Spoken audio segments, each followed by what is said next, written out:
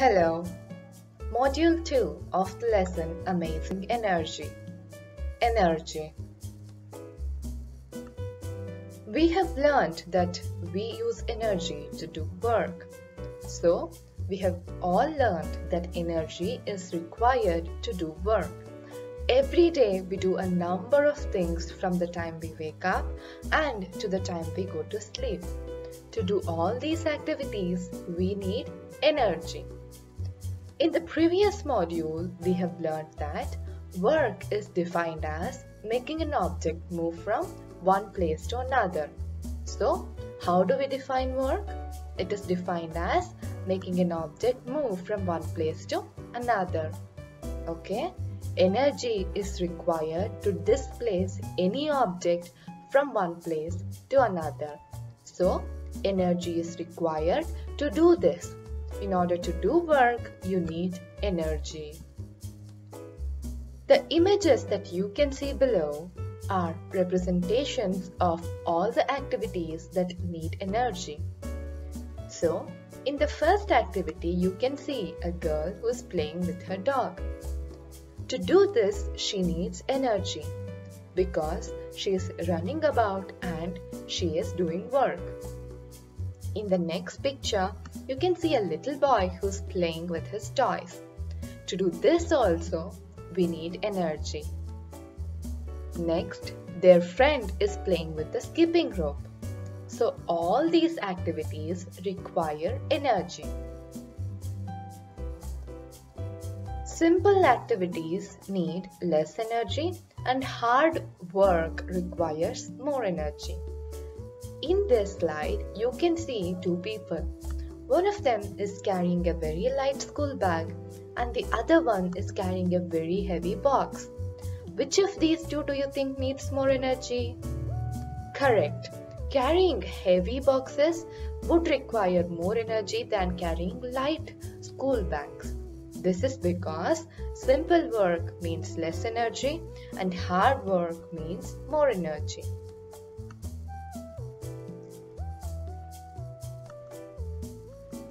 Now, let us look into the different forms of energy all around us.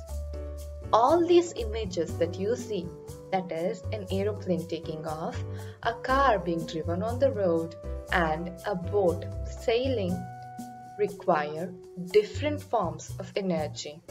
Also, electrical appliances also function on various forms of energy.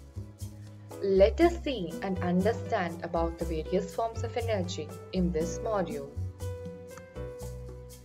In this image, you can see the activities that are happening on a day. You can see the sun, you can see the windmill that is turning, a train, a waterfall, and a farmer who is working. Can you observe and point out the different forms of energy in this picture? I will help you out. So, as I pointed to you, sun will give out a form of energy.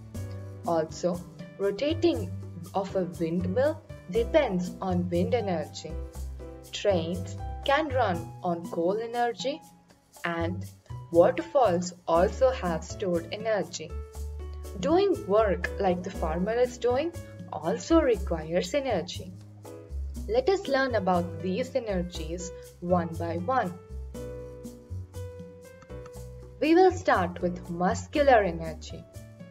Muscular energy is the energy that is released by chemical changes in the body. So, the food that you take in undergoes chemical changes and it gets converted to energy. This is known as muscular energy or energy of our body. Activities like walking, climbing, pulling, pushing, etc. need muscular energy. So the activities that you see here, walking, running, climbing the stairs, and pushing something all require muscular energy. Okay, so the food you eat gets converted to muscular energy. Next, you have to identify any 4 activities that you do which require muscular energy. I have given you two examples. Playing cricket. Playing with your friends requires muscular energy.